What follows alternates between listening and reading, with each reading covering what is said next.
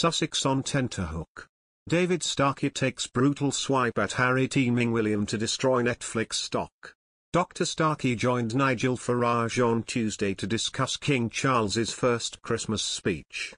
The King's decision to snub Meghan Markle and Prince Harry from his Christmas Day address was praised by the historian who predicted the couple could be soon banished completely if they don't work towards a reconciliation.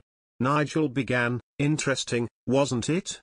He talked about the Prince and Princess of Wales visiting Wales, no mention of Harry, no mention of Meghan. Are they effectively banished?" David replied, "Until there's a reconciliation, which seems infinitely unlikely, the answer is yes. And do you know what? I think rightly so. They have played the game, a footsie game of 1 foot in, 1 foot out. You can't do it. It was done as it were by silence," the historian concluded. "It wasn't done by explicit banishment. This is not the treatment of the Duke and Duchess of Windsor. But you know what? It may eventually have to be." Nigel interjected, "We've had the 6-part Netflix series, we've got this book coming out spare, but after that, they've said all they can say, surely?" The broadcaster answered, "You're underestimating their capacity to turn a molehill into the Himalayas. A tiny speck of grievance becomes this Vesuvius of resentment. It's an extraordinary achievement. It's a kind of genius, but it's a really destructive genius. I used to make the joke that Harry had married his mother. Unfortunately, he married his mother with all the destructive aspects of Diana and none of the constructive ones. It's a horrible, painful parody, that relationship, and profoundly damaging."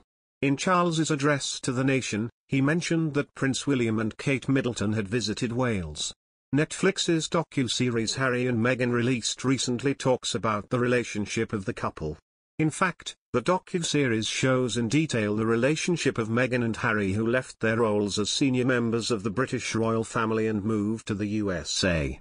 They surely wanted to tell their side of the story and why they took the step of moving out of the royal family. It is very evident from the images and the videos of Meghan that she was going through emotional and mental stress because she was from mixed race and not a white. Meghan Markle tried hard to fit in, whether it was her choice of clothing, her mannerism, but it looked that show was always criticized by the royal British press and the royal family, who never accepted her. It looked all fun and happy on the exterior, but the docuseries Harry and Meghan clearly shows the torture that she was going through. We all know that UK has never addressed their very prominent role as builders of the slave trade, and the docuseries shows that clearly.